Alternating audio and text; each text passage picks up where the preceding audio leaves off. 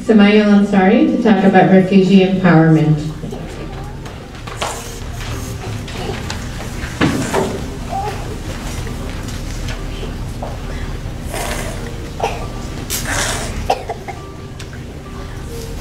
Assalamu alaikum, everyone.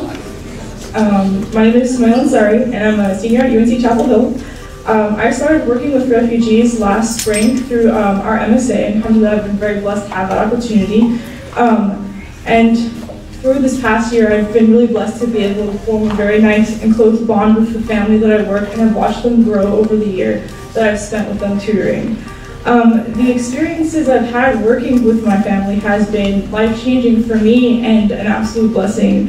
And it has been a huge challenge as well too. And it's so hard to express the amount of impact they've had on my life. But I'll try to put that into words for just a couple minutes. So I work with a family in Durham who has 6 or 8 girls and 2 boys. But I focus primarily on working with the middle and high schoolers with their schoolwork after, so we go during the evening after the school day and we try to tackle the homework that they've been assigned. So when I started tutoring last spring, the whole family knew almost no English. But today, it's been amazing because when I go and volunteer with them, I rarely have to use Arabic anymore to talk. The growth that they've experienced has been amazing, especially with the younger kids. It's really true that kids, the younger they are able to absorb the language very easily. And those in high school and above have been learning a lot as well. There's been a lot more challenges because of the fact that it takes time.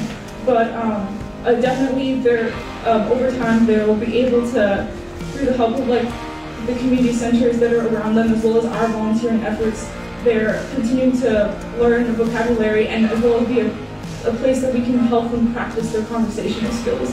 And what's so inspiring is the fact that they continue to put an effort to learn, and being a part of that process is so rewarding. And alhamdulillah, we've been blessed to have the support of the ZFA Foundation, who have been invaluable in supporting our work.